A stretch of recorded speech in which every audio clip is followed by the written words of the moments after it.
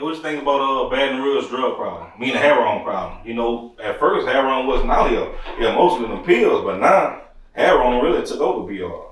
See what they did was they put it in the pills. They put it in the pills. They put it in the drink. They put it in all the other things that allure them to it. Yeah. And see, now they just want it. So, you know, they've been sneaking and geeking, but now they just like, nah, that little sneaking and geeking shit ain't working no more. And some of them, a lot of them ready to give up on life. Yeah, you right on that. So that's their excuse. You know what I'm saying? Like, man, I know so many people, bro, like, that I know more people now that died from that than in the streets because all my homies and them dead already. So now I know more people that OD than I know that get killed, that get murdered. Mm-hmm. You see, some people, they might feel like, oh, I'm going to turn up this weekend, I'm going to take that little pill. But they just don't know that little pill might got a little fentanyl and all that, you know.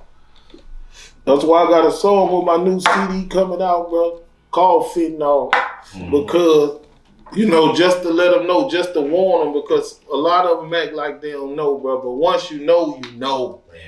You feel me? Like, I can't save you. I done tried to save too many of them. And I done tried to help too many of them. But it's a never-ending struggle. Mm-hmm. That's why my back was hurting now. Like, they're like, man, he go a little pill. Like, nah, I don't want to bear that for nobody. Say, bro, that's why I don't try nothing. I don't experiment with nothing. I'm just a weed man, bro. Mm-hmm. And anything else, they could keep it. Anything. Nigga tell you. If a nigga tell you I did anything, they lied.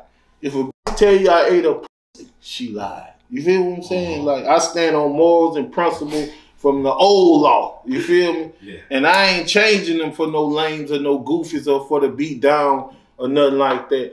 And I ain't gonna lie, I went through peer pressure because I was poor. Yeah, I mean, because I was struggling, but I wasn't gonna let no drug or nothing help me. I wanted to help myself. I wanted to help other people. I was helping my family at 6 and 7 years old. I was stealing for the whole family. I was cutting grass, raking leaves, shoveling snow for the whole family. So by the time I was 12 or 13, my mind was on paying rent or keeping the lights on.